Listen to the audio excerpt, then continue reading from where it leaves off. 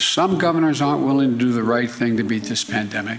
Then they should allow businesses and universities who want to do the right thing to be able to do it.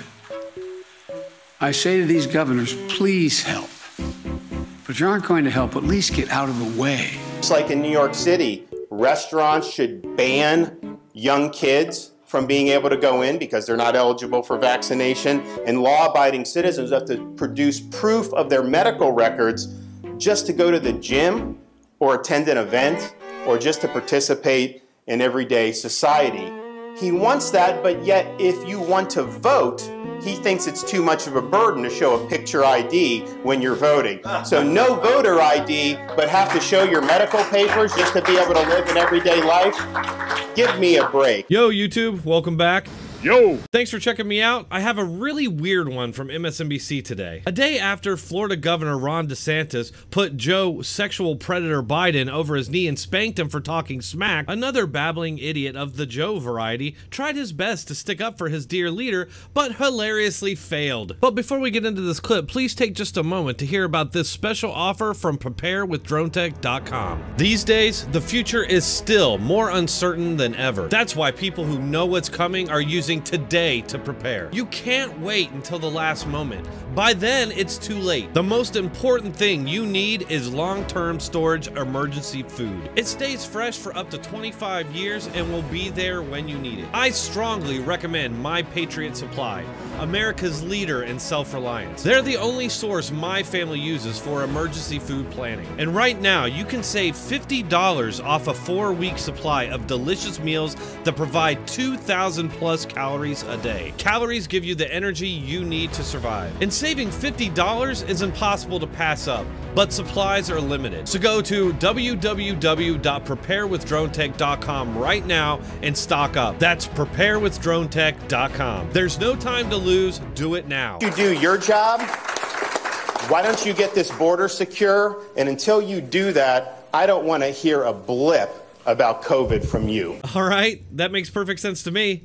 Biden has been accusing Florida and Ron DeSantis of being the source of the most recent outbreaks. Ron comes back with the fact that Joe Biden is spreading COVID-infected illegal immigrants all over this country, many times in secret, not even letting the local officials know what's going on. It seems that if you're worried about the spread of COVID, then you want to shut down the borders, especially since Mexico's having a surge of their own. But no, as we've seen throughout this entire pandemic, the virus ceases being an issue anytime Democrat politics are involved. Be it mass BLM gatherings, massive Barack Obama birthday parties, do as I say, not as I do, or what the Democrats see is essentially an invasion of their new voter bloc. So it seems pretty clear what Ron DeSantis was trying to get across there, but Joe don't get it. And he's got a brilliant analogy to demonstrate that fact.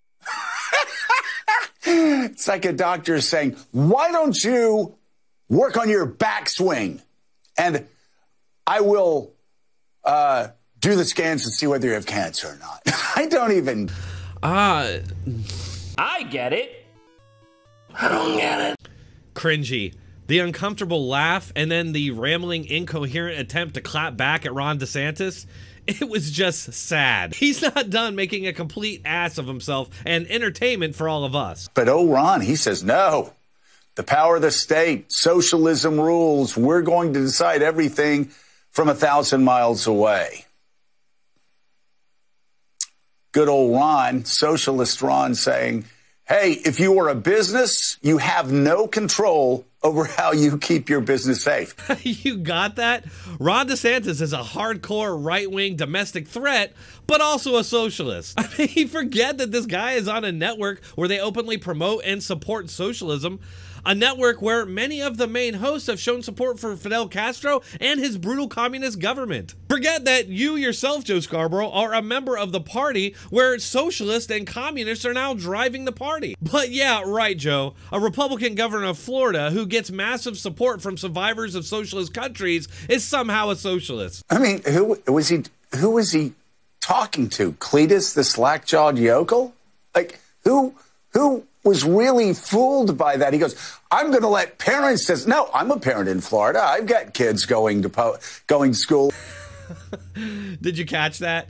He was trying to pretend like he has skin in the game by claiming that his kids go to public school too. but they don't, so he had to stop himself. A school, by the way, where they can still require masks, or people can just wear them of their own accord. The government just can't force them to do it. While the media endlessly feigns outrage towards their political opposition, they're covering for Joe Biden, who just admitted that he's ignoring the Constitution and taking illegal actions to keep landlords from evicting, essentially taking away their ability to make money and survive. So while Joe Biden is getting away with these crimes, his media will continue focusing on any prominent opposition to their agenda, which should be the only clue people need to realize that our media has become an enemy of America. Turn off your TV, stop giving them your money. And in this case, the sponsors are Allstate, Volvo, and Panera. Don't give your money to people who hate you and are actively working to subvert this country on behalf of a cadre of extremist left-wingers who just want to burn it all down. All right, folks, that's all I got for this one. As always, thanks for watching. Hit that like button on your way out and let me know what you think in the comments.